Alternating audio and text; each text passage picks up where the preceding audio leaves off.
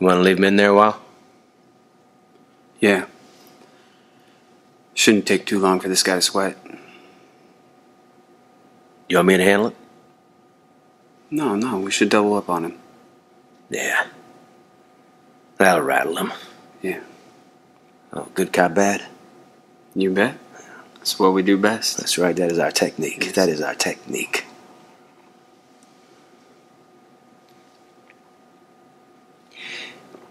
How about we switch places? How about, you be the bad cop, I'll be the good cop. Not this time. I don't want this to go bad. This guy right here, he's our one good chance to catch the killer. Yeah, no, you're right. You're right.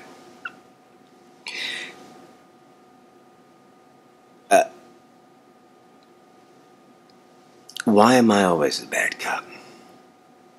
Well, you're good at it. I'm good at it. No, Yeah. you're goddamn right. That's right.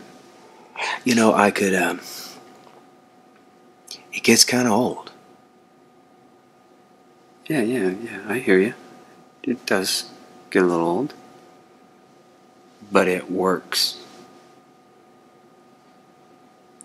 You think I would do good with the good cop thing? No. You're a little rough around the edges, partner. I can be nice. Sorry, I know you can be I can nice. be nice. I know you can be nice, but see, it's not always about being nice. See, the good cop, he has to lead and manipulate the conversation.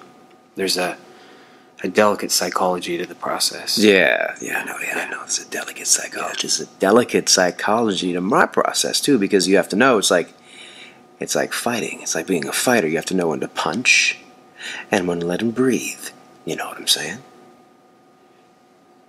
Yeah, that sounds delicate. So maybe next time. No.